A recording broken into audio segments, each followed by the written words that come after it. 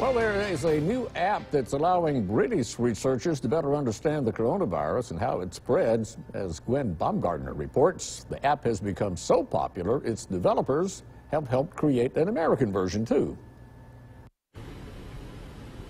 2 million downloads and counting. If we can spread the app faster than the virus, we can all beat this thing. The COVID symptom tracker app was created by a team of UK researchers, including Tim Spector.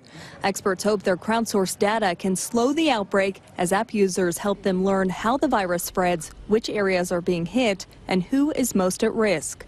So we can tell within a few hours each day what's going on and how many people are reporting symptoms. So it's very fast.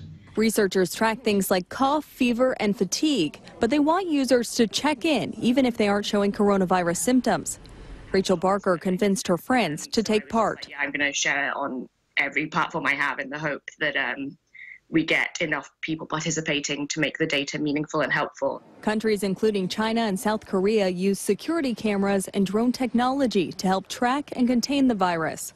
Researchers hope the COVID app can do the same for the UK and the US, which now leads the world in confirmed cases.